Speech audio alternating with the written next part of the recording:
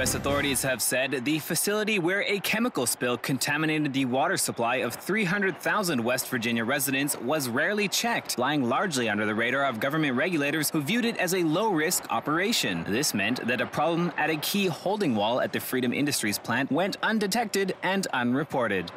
The biggest lesson that I think we can sort of take initially with what we have, the facts that we have, is there seems to be some indication that inspections had not been done over a number of years. We need to ensure that our inspection capabilities and the ability to enforce regulations is robust.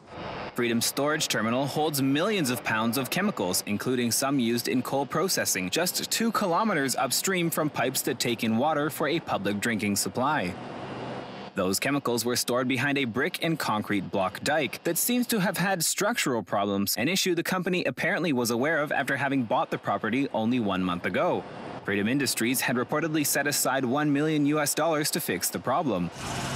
The chemical spill last week left the residents of West Virginia's capital, Charleston, unable to use their tap water, relying instead on bottled water and emergency supplies provided by the Federal Emergency Management Agency. The ban has now been lifted for some areas affected, with concentrations of the chemical, which is not life-threatening, continuing to fall in the city's water supply.